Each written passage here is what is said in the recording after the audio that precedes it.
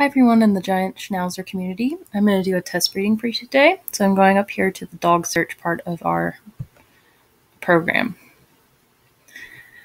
So I'm going to search the first couple dogs that were recommended to me in our group because that's what's fair. So I'm searching Tito. You can search a partial part of a name in order to get what you need, and it'll pull up their names. So I'm searching a part for Tito von Elberfeld. Now, if I butcher anything, I'm sorry. I try my best with dogs' names. We're going to go to his profile. Now, if he's uploaded a photo for him, a photo will show up, but likely not yet because he was just uploaded today. Okay, so this is the profile. Here's where a photo would be. Here's his general information. You can add sire and dam, which will show up here. Genetics. This is what we get from your certificate at UC Davis. This dog is homozygous for these DLA types, which is not necessarily bad. These are probably some of the most common DLA types since he's homozygous.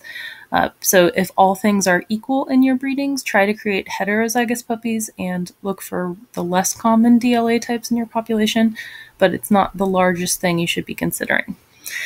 Okay, so outlier index. This tells you how typical or atypical a dog is for a population.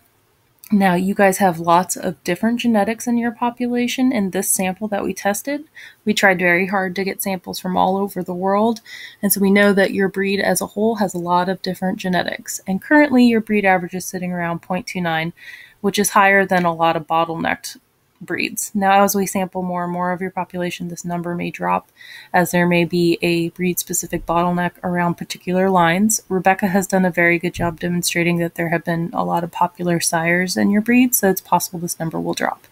So we will want to keep an eye on the outlier index to make sure that we are keeping your genetics distributed within your population. This number here, average genetic relatedness, tells you how closely related your dog is to other dogs in the population. The lower it is, the less related to other dogs. The higher it is, the more related it is to other dogs. So this dog's right around breed average. Same thing with the outlier index. So an outlier index you want to be higher. Average genetic relatedness you want to be negative. And so now we'll move on down to internal relatedness. The more negative an IR, the more outbred a dog. The more positive an IR, the more inbred dog. So this boy is more outbred. HL is another inbreeding measurement. Basically, it's around the percentage of the genes that were found to be inbred. And then this is kind of easy to understand, percent of the breed that's unrelated to this dog. If you want more information, you can go to advanced analysis, but this is kind of an overall summary of everything. Okay, so if he's added health information or temperament and appearance information, that would appear down here. So you would click on each of these and it'll give you that information. And he's black. And you can contact the owner. Because the owner hasn't made it public who's the owner, you can send an email privately here.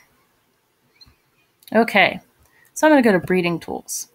In bottlenecked breeds, these top two ones are important because it'll sort by higher OI to lower OI and or conversely less AGR to higher AGR.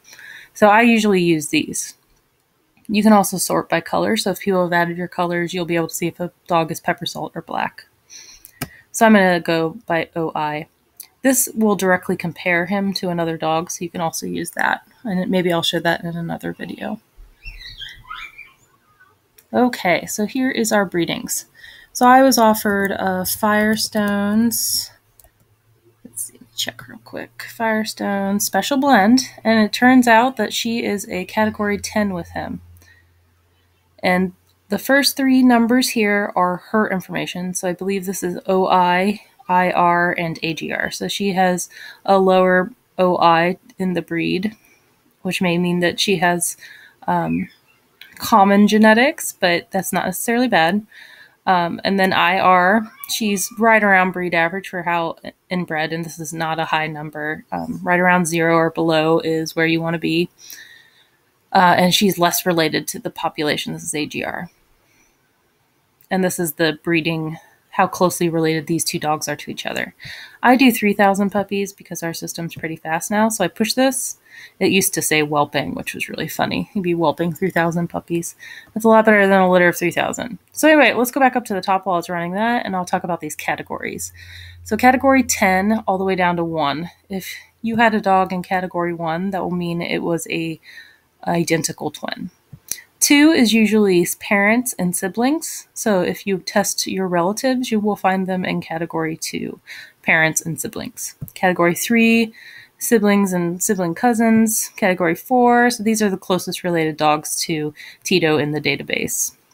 And then 5, so on and so forth. We usually recommend category 6 and above. When you get below down into these categories, your IR inbreeding of your litters will start to get pretty high. But as you'll see in a moment, we can see that, or what's the range. So let's go to the summary.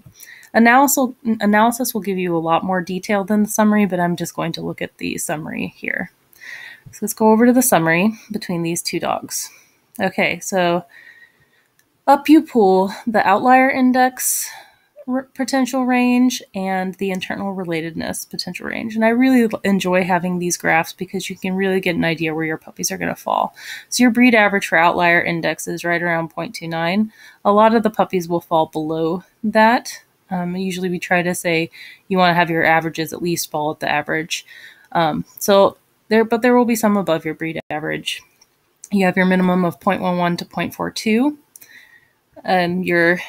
Your internal relatedness here, you can see where to go. The majority of puppies will be below 0, which is what we recommend. And here is your minimum, negative 0.32 to 0.33. Now, why does this go high? It's because you're all the same breed. So it's very few that are above 0.15, which is kind of like the cutoff for being pretty inbred. So this is actually a fairly good breeding. Just a few, or not too many are above 0. So in terms of IR, this is a fairly good breeding. In terms of OI, just as a breed, I would recommend keeping an eye on OI and making sure that it doesn't drop lower over time, because that'll mean that you're starting to become more bottlenecked and possibly losing different genetics in your population. Here's one thing that's nice about this breeding is that the sire and dam have different DLA haplotypes, so every puppy will be heterozygous, and so that I like that aspect of this breeding. So, okay, and I always say, I do not know the phenotype of these dogs, their work ethic, their temperament, drive, etc. We cannot recommend that. That is up to you as breeders. So your health testing and everything you've always used to identify whether or not a breeding is quality or not will still remain. Okay, well, this is just my first demonstration video. I will try to make some more for you guys, but I'd say fairly overall, this is a fairly good breeding in terms of IR. The OI is a little bit below your breed average, but you still go up pretty high, so you might want to test puppies and make sure that they're staying around your breed average. So, okay, well, thank you for watching. Feel free to ask questions.